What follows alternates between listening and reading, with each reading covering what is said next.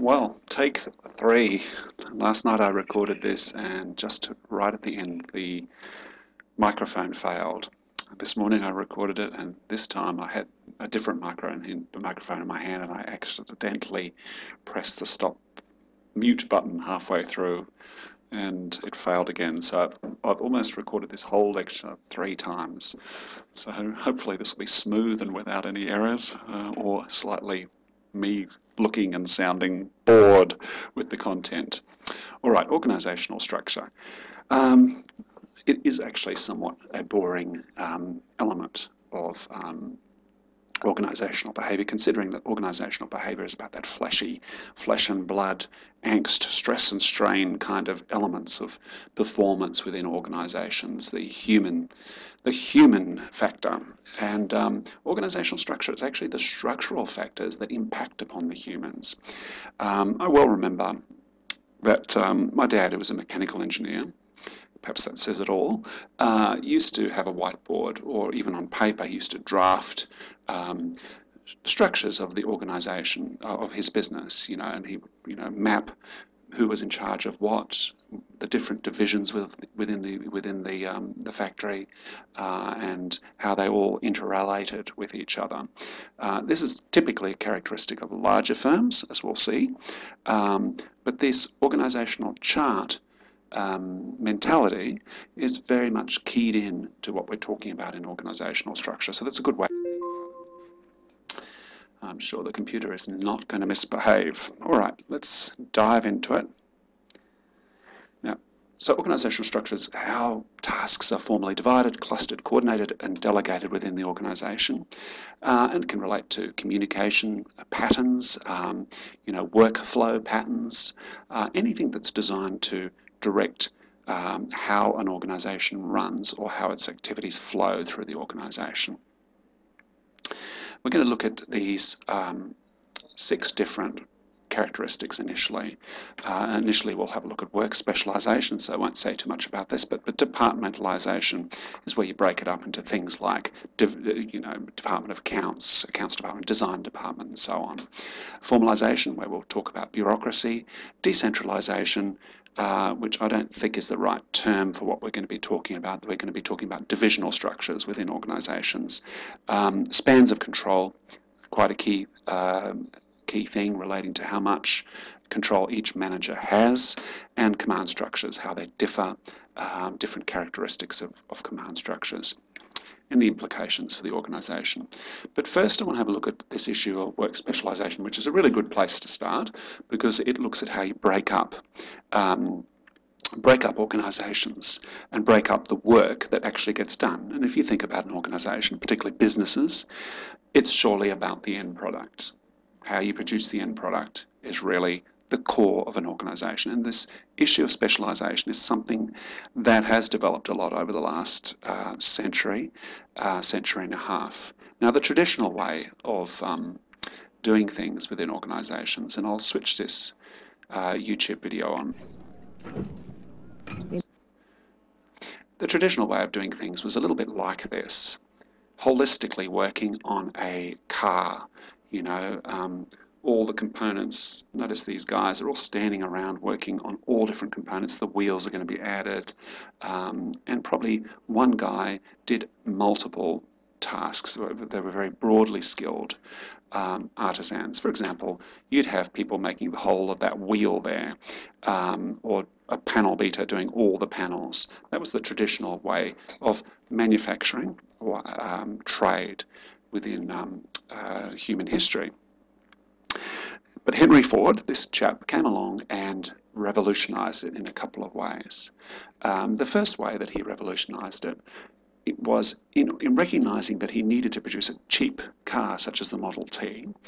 He decided he needed to speed up the process of manufacturing, and he sped it up rapidly by relying on a particular theorist who was just starting to influence the nature of work at that stage, called Taylor, Winslow Taylor, I think, from memory.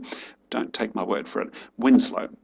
Taylor, and he gave his name to a process or an approach to work called Taylorism, which is controversial but very, very prevalent today.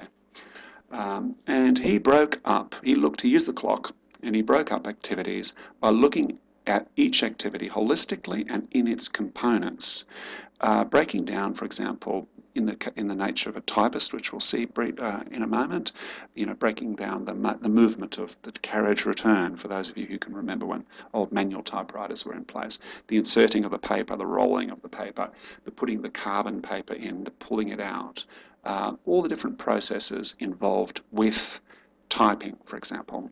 Here's the example coming up. And he assisted this lady, who was at that stage the world record holder for fastest typist, to develop even faster pace of doing a task by looking at the different components and looking for efficiencies. But there was a second way that Taylor influenced work. So traditionally, when you made a wheel, you made the whole wheel.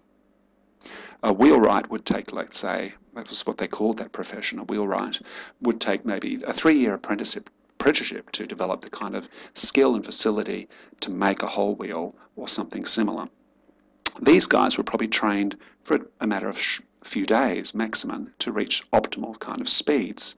They used automation, as we can see here, but the other element is, look, he hasn't even finished the wheel. He passes it on to a more skilled person who does the other parts of the wheel. Everyone does a little bit. So you can develop a great deal of skill by doing a little bit. And the other thing, remember when we talked about motivation, when you drive people to do simple tasks, when you pressure them or reward them to do simple tasks, their speed will go up. But with complex tasks, if you push people too hard, their speed will go down at a certain point because they'll get nervous and stressed, and that adrenaline doesn't work well. That stress doesn't work well with complex tasks. Now, the second thing that Ford introduced, which was a Ford innovation rather than a Taylor innovation, was the concept of the conveyor belt system. Now, traditionally, when a car was built, the car was built by all these different guys gathering around a chassis and putting the bits on and polishing and finishing it off and rolling it out. But here, this is a bit of a reenactment of what took place. Ford moved the chassis to the guys, so mountain to Muhammad rather than Muhammad to the mountain, as we say in English expression. So what happened here was that the pace with which workers worked was dictated by the speed of the machine. And everybody did that single task, and they didn't have to move even. This resulted in what we call work intensification. Work intensification means that you are under a lot more pressure. Your time is filled very precisely, measured precisely, and performance and efficiency and productivity, of course, do go up. But at what cost? The cost is stress and also lack of sense of autonomy, lack of sense of self-efficacy, lack of control within the workplace. And these are all things that are related with stress and bad, lowered job satisfaction, greater staff turnover, and health issues, well-being issues. Now, Ford dealt with this problem very effectively by literally doubling wages. And whereas he was getting a great deal of staff turnover in these early days of introducing this kind of automation and this kind of elevator, conveyor belt type of system, once he doubled the wages, there was a lot less complaint within the Ford Motor Factory. I mean, people just tolerated it just for the great wages that they could get relative to the wages of the time. Now, the advantages of dividing or specialising labour up this way is it increases efficiency, improves manageability for the managers. Instead of being a manager of, a whole motoring division, you're a manager of putting the wheels on division. You've got 5 guys doing that. You yourself, not only do they need less expertise and less training, but you also need less training to be able to effectively manage that. And it allows staff, in theory, to become very, very good at things, but very, very good at very small things. But the negative side, of course, as we say, is that, on the positive, productivity can go up, but there comes a point when the human factor kicks in and people rebel against it. And in motor companies these days, we do see a return to the pre-Ford era to some degree. Some of the good brands, the better brands, the BMWs, the Audis, Rolls-Royces, that type of thing, they do have that holistic attitude to car making that's come back in again, to give people a sense of value for their work, and a sense of control, and a sense of they conceptualize their work holistically, as opposed to this atomistic, tiny focus that causes stress and lack of meaning in work. Okay, this issue of decentralization, I prefer to look at this as divisionalization of companies. And it can be divisionalized by, customer. Just ignore the fact I've got customer there and twice. But so, for example, Ford Motor Company these days will have a division that is focused on supplying the US government or the Australian government with, cars for politicians to drive around in, or other bureaucrats. It could have a product focus. Similarly, Ford might have a truck division, a SUV division, and a car division. Or it could be focused into geography. So you may well have like a North American section of a company, like regardless whether it's Sony or Nestle, or it could be broken down into functions, for example, architectural, etc., or design, or different kinds of functions like that. All right. Command structures. This is not complicated. Chains of command, like a chain, one chain is linked to the other, and that particular link is not linked to two chains down, just to the next chain down. These unbroken lines of command are typical of what we call mechanistic structures, and we're going to be talking about that in shortly.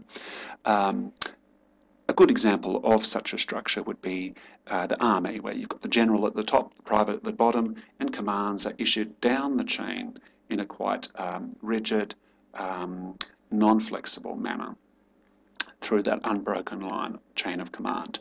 Authority, for those of you familiar with the dictionary in English, you'll be aware that that's what it means, the power invested, the authority to make decisions. And that can be people who make decisions or actually carry out decisions might be very different to the people who authorize them to make that decision. Unity of command, this concept of answering as in the chain of command to a single person, but in reality it doesn't work that way, as we'll see shortly. But in my case, for example, I've got many different potential bosses, and in reality they probably are true. I answer to the Dean of Business, and I probably regard him as my main boss, but I've also got departmental heads who I also answer to, and local here on the campus, I've got certain higher ranking people, such as the Deputy Dean of Teaching and Learning, who I take advice from or take suggestions from. And then, of course, ultimately, there's the Vice Chancellor of CQU, who, if he gave me a direct order, I would be very inclined to do as I'm told. Now, that's typical of the nature of a modern organisation. There is not this concept of unity of command. There is in some organisations, but increasingly not so. Spans of control, important concept. Span talks to the width or the range of control, and you can either have this wide span of control or a narrow span of control, and that relates to the amount of people that you as a manager have under your command, under your leadership. Now, having a wide span of control inevitably increases efficiency. That means the organisation has less fat in it. Whereas narrow span of control, it does add extra dollars to the cost, the labour cost of an organisation, because you've got more managers and middle managers in that structure, to less people producing that product, whatever it is that comes out the end, whether a product or service. I still think of it in terms of output. And also this narrow spans of control tend to introduce the concept of micromanagement, where you've got a supervisor closely supervising what you're doing, and it reduces that sense of autonomy and control. But it may suit certain types of tasks, for example, particularly complex task with inexperienced staff. You may well need a narrow span of control. And this is just a visual. As you can see, circumstance like this, which is this flat structure, as opposed to this relatively taller structure, they're commonly, the textbook refers to this top structure here as being a simple structure. One manager, heaps of grassroots staff, and this is more a typical managerial structure, a typical organisational chart where there is this vertical nature to the chart, and you've got a lot of middle managers here populating the chart. Formalisation, we'll be talking about bureaucracy a little bit, but this formalisation relates to how organisations, particularly larger organisations, start to introduce rules and policies, laws and regulations. It's an inevitable, almost inevitable process. It reduces flexibility and autonomy of an organisation, and so you do get within companies more formal components and less formal components, but it is a progression that most companies go through. Departmentalisation is also something that tends to happen. So when a company starts, it tends to be this kind of simple structure, one boss, many staff, and then it begins to progress into this functional structure where employees begin to sort around specific skills or tasks or resources. For example, you start to get design departments and you start to get specialised designers within an organisation. When I started my newspaper, for example, I used to do everything from sell. I hated selling, but I did sell advertising in the paper, all the way through to writing articles, laying out articles, delivering the copy to the press. I didn't do the printing, but I did help fold the papers and deliver the papers on the first few editions when we were starting out. That's what I did, all of those things. We had a staff of 2, realistically, just my wife and I, and that's how the business developed.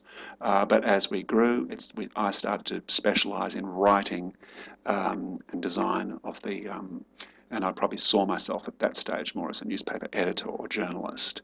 And this is this process of professionalisation or specialisation.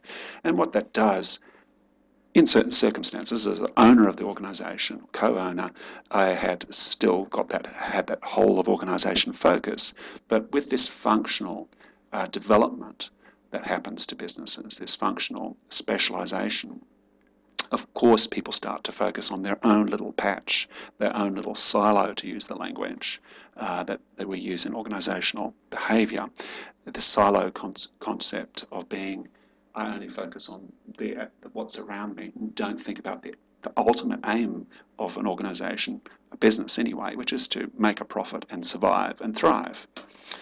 You get this divisional structure then develops quite commonly, and we've talked about that. And finally, I just want to mention what we call virtual structures in the textbook, or network structures is another term that we use for it, where it's an increasingly common modern solution to organisational structures, as not just people within organisations begin to specialise, but organisations themselves find they become very good at doing one thing, and rather than try and be a master of many trades, become a master of one. Now, a great example of this is Paul Newman's own brand of pasta sauces that you'll see in Woolworths and Coles across Australia. These come to you and are spread all over the world via the courtesy of really 28 core employees, which is extraordinarily small. And if you think about that, even the sales function of Paul Newman's Own must, logically, not be within the company of Paul Newman's Own. It would be probably farmed out, but the bottle making is farmed out, the tomato growing is farmed out, the tomato squashing and combining with garlic and other herbs will be farmed out. The putting the label onto the bottle is farmed out. Everything is farmed out except possibly that core administration and perhaps a bit of decision making at a macro level is farmed out. So that this massive conglomerate is actually a tiny little conglomerate with all this network of other companies attached to it through contract. It's very, very flexible. It allows companies quickly to change to new tastes in the market or trends. It allows them to adopt new partners when one drops away or one offers a cheaper price than another. You don't have to invest as much. You can imagine why this is becoming popular, and you have less infrastructure in order to follow a particular path. Now, on the negative side, it does expose a company to supply side risks, what we call supply side risks. So, for example, if you're a bottle maker, if you're Paul Newman's Own, if your bottle maker is manufacturing something and they have a flood or a strike, or they go broke through poor management, and you've got no control over these things, you suddenly are in big trouble. You can't produce the product that you have to produce, which means you either have to switch suppliers, which may not be contractually or feasible or in other ways, and you can't control these issues. You don't have them in-house anymore. But there is also, the textbook doesn't refer to this, but there is also a flip side to this. As one of these suppliers to Paul Newman's Own, I've been in that position myself. And, for example, the bottle maker doesn't have much skin in the game. It's producing bottles of a generic sort for the company. But Paul Newman's got the flexibility to choose another bottle manufacturer who's 5 cents cheaper, form a contract with them, and then all the work you've put into developing that relationship is lost. So the example that happened in my life was where my dad's company, which I was involved with at that time, was producing a particular product for a national retailer, and they put their brand on it. They even supplied the label, and they put the packet, supplied the packet. We simply made a very good quality product in large quantities for them at a decent price, supplied it. That brand then attached to that quality, but at a certain stage that company chose to ditch us and go with another supplier, and all the effort that we'd put into the quality of that product suddenly was switched to another supplier, and we lost that contract, and our reputation was attached to someone else's product, and we were left in a very difficult situation as a result of that. So let's have a look at some common organizational designs, starting off with what the textbook calls flat structures, which are manager with heaps of people underneath it. The textbook, calls it simple structures, but more commonly these are called flat structures as opposed to tall structures. They tend to be not formal, they tend to be centralized, they tend not to have departments, as you can see. Everyone's a little bit of a multitasker within that kind of structure, and obviously a wide span of control. I won't show you that, funny as it is. Now, bureaucratic structures, you're probably familiar with the idea of red tape. Most countries have got it, some countries have got it worse than others. But bureaucratic structures tend to be very specialized, formalized, departmentalized. They tend to follow a strict chain of command, lots of paperwork, lots of auditing, checking, documenting of behaviors, and also this concept of narrow spans of control. There's something about bureaucratic structures that almost seem to breed narrow spans of control. So, for example, universities are typical of this kind of bureaucratic structure. A university, typically in Australia, produces two products. It produces teaching for students like yourself, and it produces research for the broader community, in theory anyway. Those are the two products we produce, but fully 50% of the staff at a university commonly are merely administrators. So you've got 50% of the staff producing the product and 50% of staff supposedly supporting the people who produce the product. But that's not really how it works, because this is not the nature of bureaucracy. Because you may surprise you that 50% of the people who actually produce the product probably spend as much as 20 to 30% of their time, according to studies I've been involved with, producing also paperwork. So you got 50% plus a further 30% of the other 50%, which is another 15%, so 65% of the time, which is fully 2/3 of the time spent on paperwork and administration, and 35% of the time of delivering of the product, which is extraordinarily inefficient. Bureaucracy, of course, has these positives. It's reliable.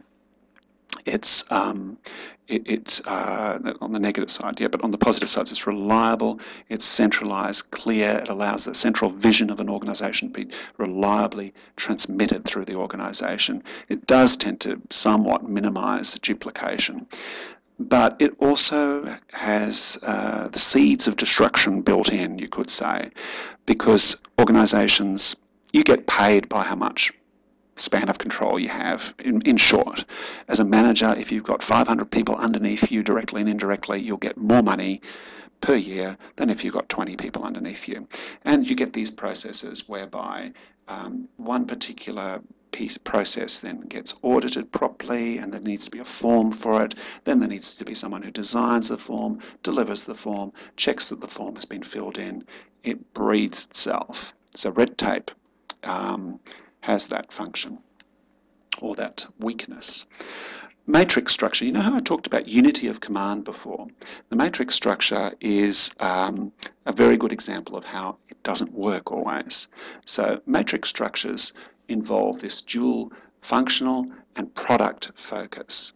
Take the example I used in class was a computer game manufacturer producing two products, War of Warcraft and The Dark and the Deep, for example.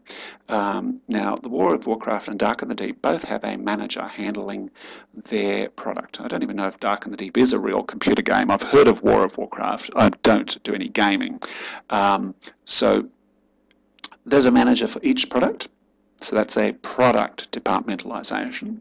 But on the horizontal level, each of these two products requires a team of designers, a team of programmers, a team of sales staff, a team of graphic people, and each of those divisions on a horizontal level have got, so there's a software manager of the software department, a design manager of the design department. So effectively, people in the design department in The Dark and the Deep have a boss in charge of the product and a boss in charge of their function within the organization, which is as a manager of design.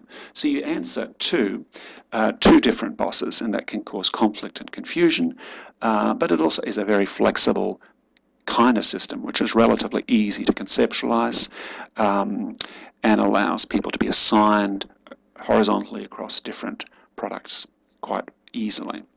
Now, we talked already about the network or virtual organization, the Paul Newman example, so we'll move on from that. I mentioned mechanistic and organic before, and I'll just quickly talk about this. Mechanistic organizations are at one extreme of organizational design, and they tend to be high on departmentalization, specialization, rigidity, and command structures.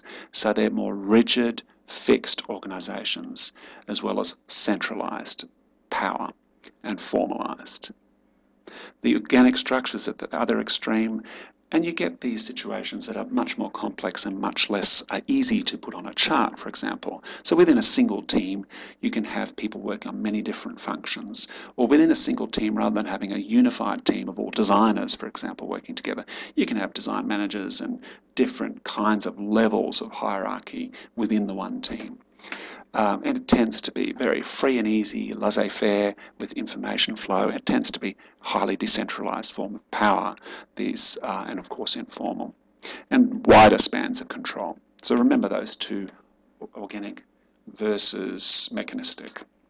The boundaryless organization, something I don't really believe exists too much, but the textbook has this nice quote from the General Electric chairman, big multinational, Jack Welch, saying his dream for the company is to create the sense that GE is like a great family store, to which I reply, dream on. But theoretically, these organizations have no chain of command. They have limitless spans of control. They have few vertical ceilings that stop people rising or information falling and rising.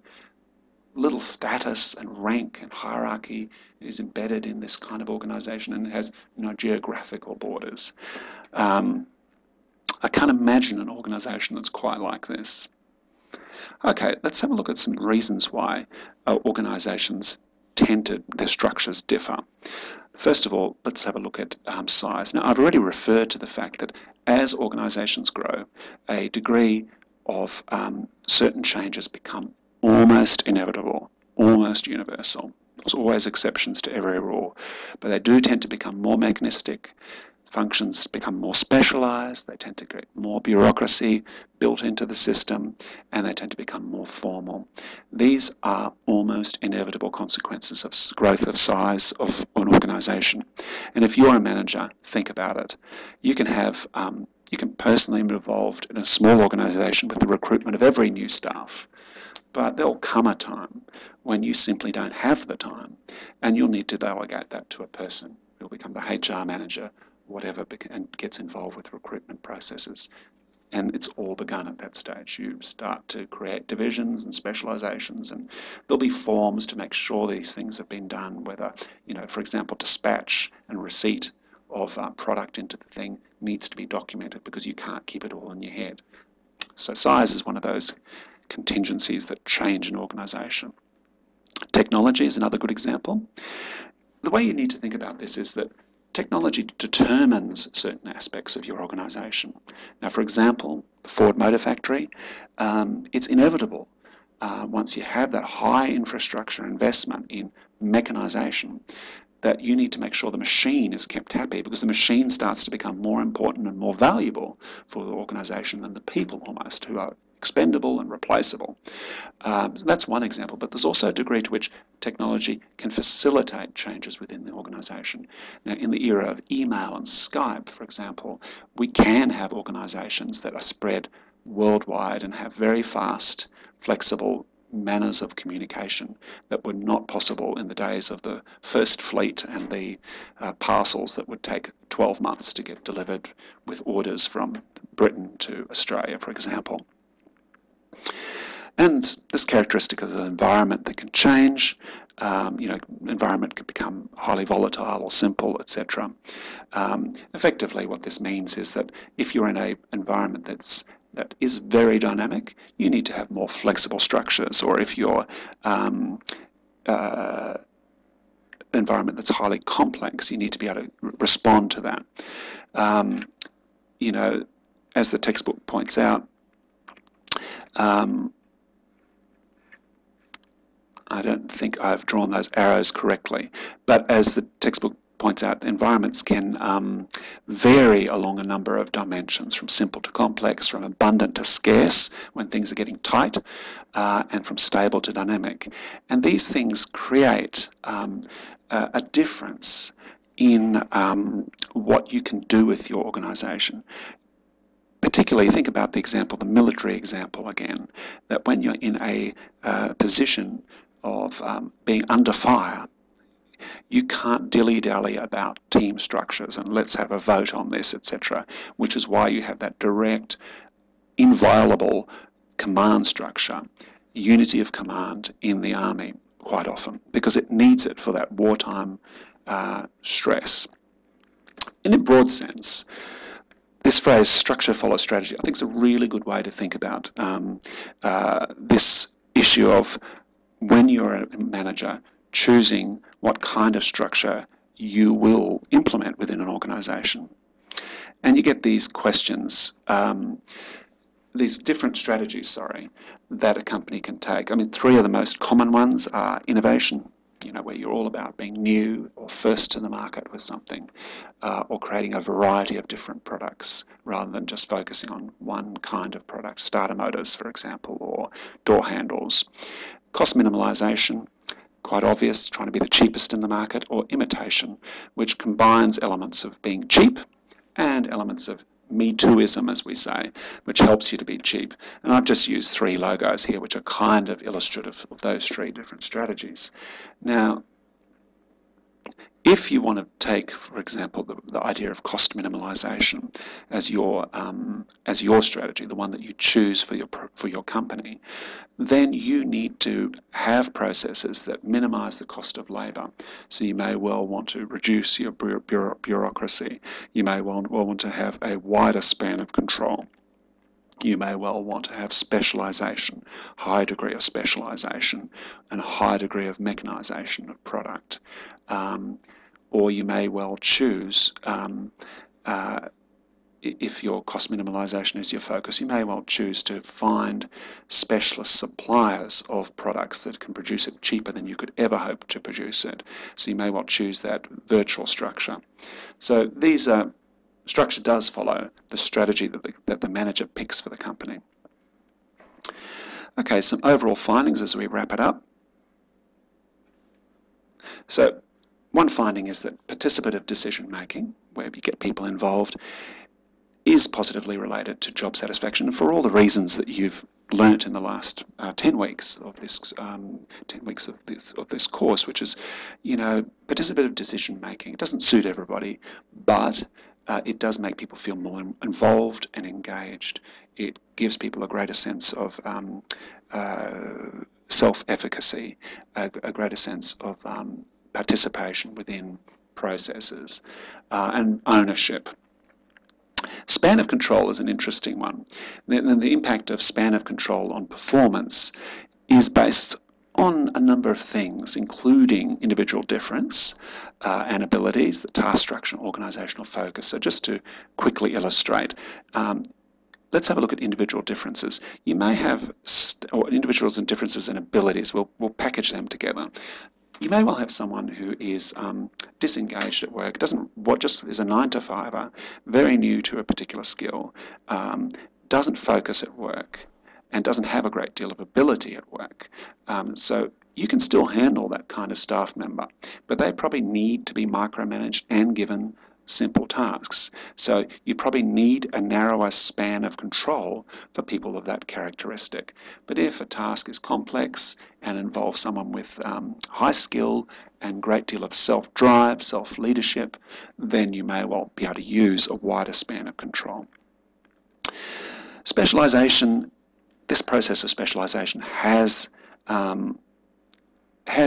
produced less benefits over the last century. When Ford introduced it, massive increase in speed of producing cars, for example. But now, as I said before, employees are increasingly seeking jobs that have this kind of sense of reward in them. And as a result, companies, including car makers, are moving to jobs that have this kind of holistic sense where you can see what you're producing and feel pride in what you're producing. Worker specialisation does reduce job satisfaction. It does, of course, increase productivity. And people tend to seek out and stay at organisations that match their needs. So you can actually recruit by advertising the kind of company you are. Like Google tries to do this, but many other companies have this kind of reputation that attracts people. So just keep in mind, I've got that, and I think we're done. I'm just checking quickly. Yeah, okay, we're all good. 37 minutes, and I can tell that this is a success. So we'll see you next week for the very final week of the course. I've really enjoyed the process. I'm getting to the stage, sore throat and weariness, but I hope you've enjoyed it too. Now, do stay in touch. If you're not getting your assignments back on time, or there are any other issues in the run-up to the exam, do let me know, and I'll try and respond as quickly as possible. Indeed, I've got quite a few emails in my inbox right now, which I'll be attending to shortly. Thanks.